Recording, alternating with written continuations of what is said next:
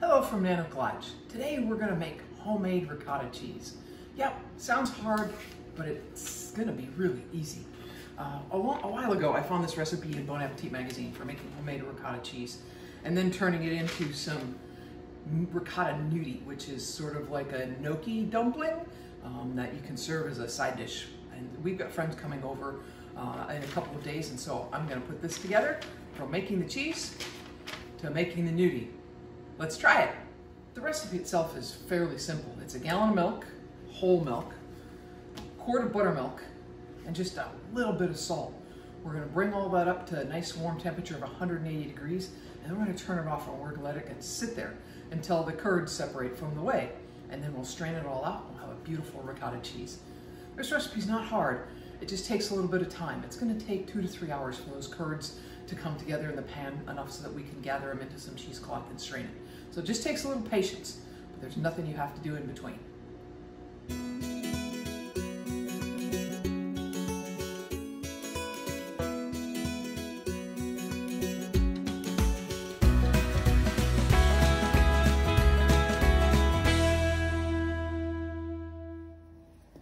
Okay, we've stirred it. You can start to see some of the whey and the curds separating already.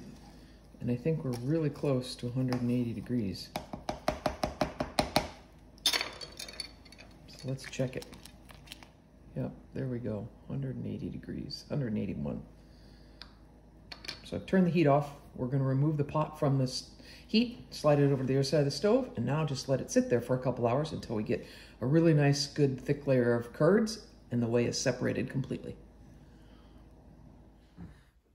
All right, you can see how we formed curds and that whey is separated. And this is sort of a big curd pile. We're gonna slide this off to the side. I have a bowl lined with cheesecloth and we're gonna gently pull all these curds into the cheesecloth.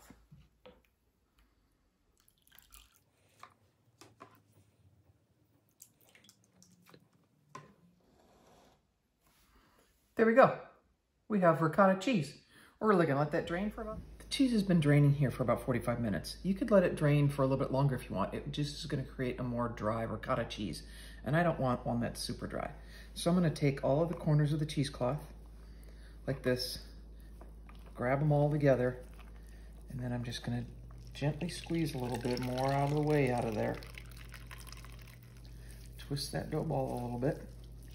Dough ball. It's not a dough ball. I work with dough balls all the time, but this is a cheese ball.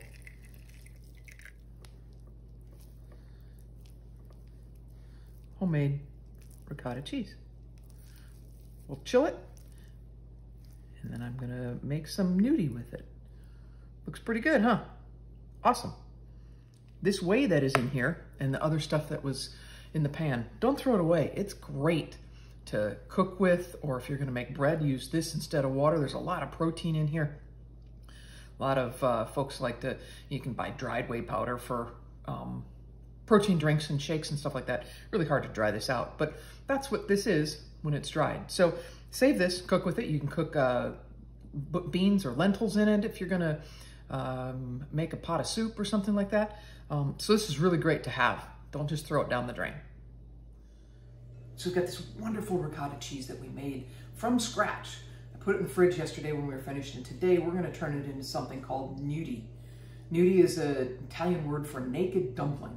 It's sort of like taking the filling from a cheese ravioli and making that your dumpling that we're gonna eat. Oftentimes gnocchi are made from potatoes or flour, and this has very little starch in it. It's gonna be mostly cheese and herbs, and a little bit of starch to hold it together with the flour. This recipe out of Bon Appetit that inspired me is actually gonna have us take the gnudi and pipe it into strips and then put it into some semolina flour. And that will let it dry it out and help form a skin on it overnight. So we're gonna make these, put them back in the fridge overnight, and then we'll be able to cook them and make a wonderful dish just with some butter and fresh herbs. It'll be delicious. We've got all the ingredients here for the gnocchi. Just simple, humble ingredients. We've got, of course, our fresh ricotta cheese. We've got a little bit of flour, some salt, some fresh herbs from the garden, basil, tarragon, chives, and parsley. And my friend Laura has chickens and she gave me some eggs yesterday. So we're lucky enough to have farm-raised eggs just from down the road, which is awesome. And then we're gonna use the semolina flour on a tray to help dry these out and create that skin that will help hold them all together in the water. So let's put it all together. Everything's prepped, ready to go. I chopped my herbs nice and fine, not big pieces, but nice and fine. I've also cracked the eggs, saved one of the egg yolks and 2 eggs, and I lightly beat them together.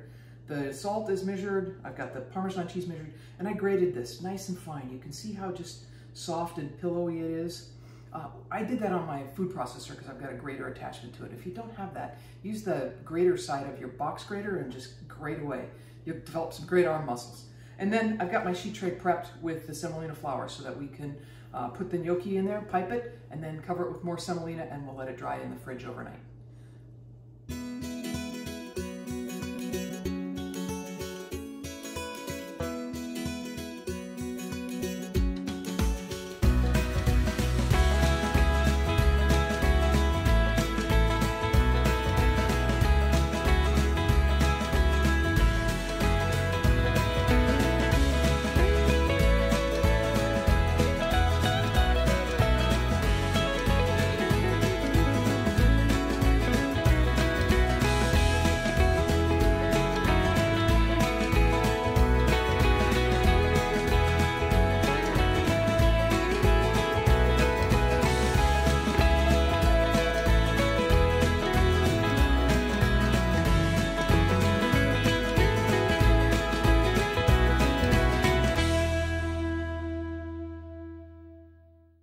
This gallon-sized zippy is going to be in my pastry bag to pipe these out into nice, even logs. So I want to pipe this out into just long logs.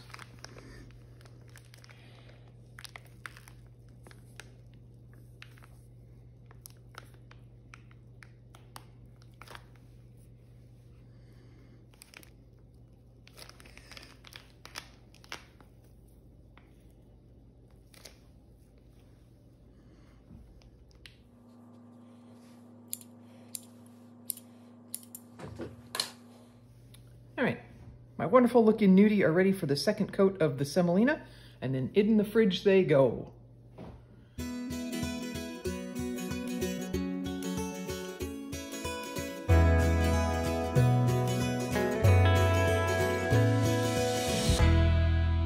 There, that semolina will help it dry out, and they'll be perfectly ready to cook tomorrow night. All right, time to cook the gnudi. The water is boiling. I've salted it already, and we're gently going to drop the gnudi into the water and let them cook for about 3 to 4 minutes until they float. The gnudi are floating now. It's time to take them out so we can saute them.